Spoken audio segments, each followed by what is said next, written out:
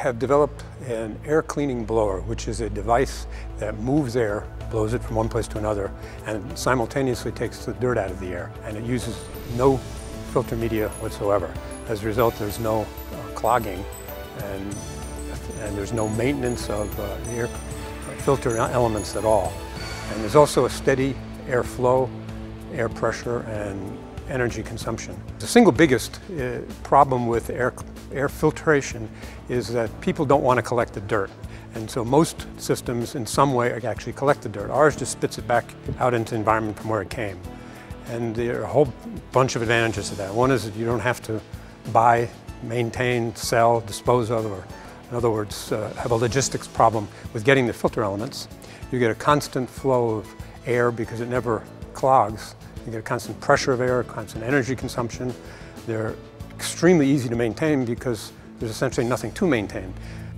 It takes out essentially all particles down to about 10 microns and a major portion all the way down to respirables. The first installation that we have actually had was with BAE in the Middle East. They use it on satellite tracking trailers to keep the sand and dust out of their air conditioners because they were filling up and equipment was frying in the sun. And now with the air cleaners, they have not had any trouble in well over a year. One of the biggest applications is pre-filtering because the biggest cause of expense for, say, HEPA filters or activated carbon filters is they fill up with dust. They get dust that they're not designed for because they get everything.